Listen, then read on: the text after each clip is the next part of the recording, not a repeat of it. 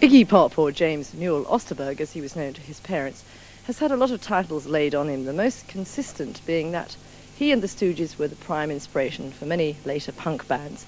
Even by today's standards, he's been one of the most outrageous stage performers, slashing his chest with glass, throwing up, usual thing.